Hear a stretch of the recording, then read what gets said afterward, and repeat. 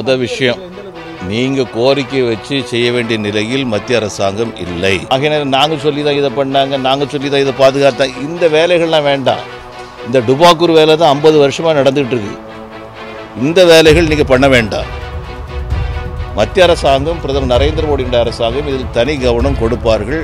எல்லா விஷயங்களும் நல்ல முறையாக நடக்கும். மத்திய அரசாங்கம் இந்த நாட்டினுடைய எல்லா பகுதியைச் சேர்ந்த பழமைகளையும் கொண்டாடக்கூடிய அளவில் இருக்கக்கூடிய அரசாங்கம் இன்னைக்கு இருக்கக்கூடிய மத்திய அரசாங்கம். அதில் குறிப்பாக பிரதமர் நரேந்திர மோடி அவர்கள் தமிழின் பெருமையை, தமிழனுடைய பெருமையை உலகம் முழுக்க சொல்லிட்டு வந்துட்டு இருக்கக்கூடிய ஒரு பிரதமர் நமக்கு கிடைச்சிருக்கிறார்.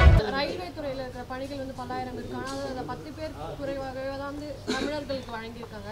ஸோ மத்திய அரசு வந்து தொடர்ந்து தமிழர்களுக்கான வேலையை புறக்கணிச்சுள்ளது எதிர்க்கட்சிகள் குற்றம் சாட்டி ஒரு காலமும் அந்த நிலையை பிரதமர் நரேந்திர மோடி அவர்கள் எடுக்க மாட்டார், ஆதரிக்க மாட்டார். இதில் எவ்வளோ பேர் மனு செய்திருக்கின்றார்கள் என்கிற விவரங்கள்லாம் வந்து வெளியே வந்துன்னு சொன்னதுன்னா உண்மைகள் வெளிவர முடியும்.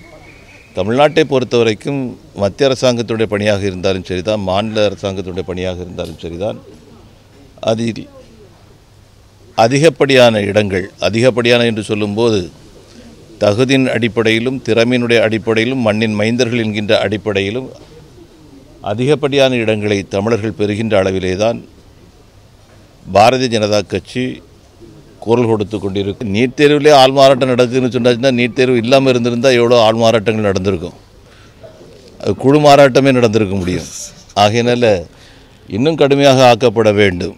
எதுக்காக அப்படின்னு சொன்னால், நல்ல மருத்துவர்கள், ஏழை குடும்பத்தைச் சேர்ந்தவர்கள், திறன்மிக்கவர்கள் வரணும். எங்கேயாவது வந்து வறுமை கோட்டுக்கு கீழே இருக்கக்கூடிய மாணவர் வந்து ஆள்மாறாட்டம் பண்ணுவாரா? கிராமத்தில் இருக்கக்கூடிய மாணவர்கள் ஆள்மாறாட்டம் பண்ணுவாங்களா?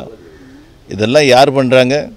எல்லா வசதி படைத்தவர்கள், செல்வம் படைத்தவர்கள், அதிகாரம் படைத்தவர்கள், பல்வேறு அரசியல் கட்சியினுடைய ஆதரவுகளை பெற்றவர்கள், இவங்க தான் ஆள்மாறாட்டம் பண்ணுறாங்க. இதெல்லாம் அகற்றப்பட வேண்டும் என்று சொன்னால் தேர்வு முறைகள் கடுமையாக்கப்பட வேண்டும். அதன் மூலமாக சாதாரண ஏழை குடும்பத்தைச் சேர்ந்த தமிழ் குடும்பங்களைச் சேர்ந்தவர்கள் பயன்பெற வேண்டும்.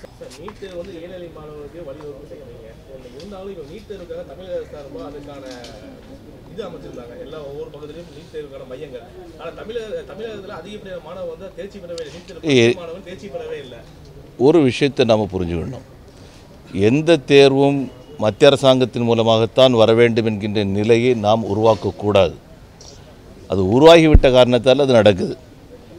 தமிழ்நாட்டில் வந்து தரமான கல்வி கொடுக்கப்பட்டு திறமை மிகுந்த மாணவர்கள் கிராமத்திலிருந்து கூட முன்னேறி வர முடியும் அப்படிங்கூடிய நிலைமை வந்தாச்சுன்னு சொன்னாச்சுன்னா, இது போன்ற ஒரு சூழ்நிலைகள் வருவதற்கான வாய்ப்பே கிடையாது. இது போன்ற சூழ்நிலைகள் உருவாவதற்கு காரணமும் பல்வேறு மாநிலத்தில் இருக்கக்கூடிய தவறான தேர்வு முறைகள், அணுகுமுறைகள், பாடத்திட்டங்கள், இதுதான் காரணம். எப்படிங்க 8ஆம் வகுப்பு வரைக்கும் உங்களுக்கு பரீட்சை வேண்டாம்னு சொல்லிட்டு யார் கேட்டான்னு நான் கேட்குறேன். இதுக்கு இது வரைக்கும் யாரும் பதிலே சொல்ல. நானும் வந்து 2-3 வருஷமாக இந்த கேள்வியை நான் கேட்டுக்கிட்டு இருக்கிறேன். தமிழ்நாட்டில் 8ஆம் வகுப்பு வரைக்கும் பரீட்சை வேண்டாம் என்கின்ற ஒரு கோரிக்கையை எந்த மாணவனுடைய பெற்றோர் வைத்தார்கள்? கிராமத்தில் உள்ள பெற்றோர்கள் வைத்தாங்களா? நகரத்தில் உள்ளவங்க வைத்தாங்களா? எதுக்காக? நிறைய தவறுகள் நடந்திருக்குது. அதெல்லாம் திருத்தப்படக்கூடிய அளவுக்கு முயற்சிகள் நடந்துகிட்ருக்குது. அந்த முயற்சி வெற்றி பெற்றது என்று சொன்னால், கீழே இப்போ வந்து சிவன் அப்படின்ட்டு ஒரு விஞ்ஞானி உலகம் போற்றக்கூடிய அளவுக்கு வந்திருக்கிறாரு. ஒரு சாதாரண ஏழை குடும்பத்தில் உள்ள ஒரு அரசு பள்ளிக்கூடத்திலிருந்து படிச்சுட்டு வந்திருக்கக்கூடியவர். இன்றைக்கி அரசு பள்ளிக்கூடங்களில் எத்தனை மாணவர்கள் இருக்கிறாங்க? நானும் சில பள்ளிக்கூடங்கள் இப்போ கூட நான் போயிட்டு வந்துட்டுருக்கிறேன். மாணவர்கள் கிடையாது, 7 ஆசிரியர்கள், 21 மாணவர்கள். பள்ளிக்கூடத்தினுடைய தரத்தை நீங்கள் நினச்சி பாருங்கள். இந்த நிலைகள் மாறணும். பள்ளிக்கூடம், அரசு பள்ளிக்கூடத்தில் படித்தவர்களுக்கும் கூட நல்ல தரமான கல்வி கிடைக்கும், நல்ல இடத்துல படிக்கிறதுக்கும் வேலை வாய்ப்புக்கும் வாய்ப்பு கிடைக்கும் அப்படின்னு நிலைமை வந்து சொன்னதுன்னா இது போன்ற பிரச்சனைகள் வருவதற்குள்ள வாய்ப்பே கிடையாது. சார், இப்போ கீழடி அகழாய்வில் வந்து தொன்மையான வரலாறுகள் கண்டுபிடிக்கப்பட்டுக்கின்றன, சிந்து சமவெளி ஒத்த நாகரிகங்கள் கண்டுபிடிக்கப்பட்டிருக்கின்றன. அடுத்த கட்ட அகழாய்வுகளுக்கு வந்து மத்திய அரசு உதவணும் அப்படின்ற ஒரு கோரிக்கை முன்வைக்கப்பட்டிருக்கு.